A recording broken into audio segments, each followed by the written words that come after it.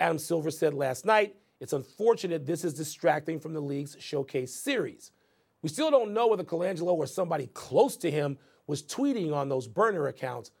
With only 3 weeks to go until the draft and a little more than a month until free agency, do the Sixers, Frank, have to make a move on Colangelo now? Yes, they have to do something quickly, one way or the other. The best thing that happened to Bryan Colangelo yesterday was the NBA Finals being played, because now all of a sudden this story very slowly is fading away. I don't think it's going to fade away enough where he's not going to be able to lose his job here. I think he's going to be out, and you can tell that it hurts Adam Silver, because we know that Adam has a close relationship with Bryan Colangelo's dad, Jerry Colangelo. He was involved in getting them to run the Philadelphia 76ers. The whole thing is a mess. I feel badly for Bryan Colangelo. GMs are leaking stuff out all the time. They're always trying to prop themselves up, but to do it this way, this is what's going to get him in trouble. I don't think he's going to survive it, unfortunately.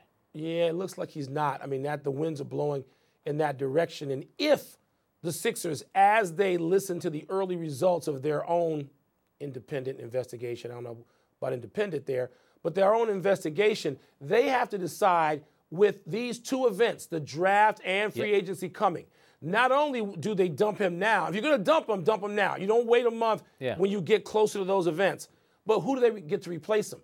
Yeah. I mean, that's a major thing. I mean, the Sixers are on the cusp, apparently, of being, along with the Boston Celtics and depending on where LeBron is, the best teams in the East for a while. Who do you get to lead them the rest of this race? I got a name for you, and I want Bryan Colangelo to keep his job. What about David Griffin? David Griffin is the name that pops up automatically. Yep. A guy who, first of all, knows how to put teams together that can win and has a relationship and the phone number and can get an audience with that guy we've been talking about already who's been so great. Yeah. So, in LeBron James, David Griffin's name is going to pop up. And like you said, we're now, less than a month away. We have the draft and then free agency, and we know that LeBron is the big prize out there that Philadelphia is going to make a run at. Absolutely.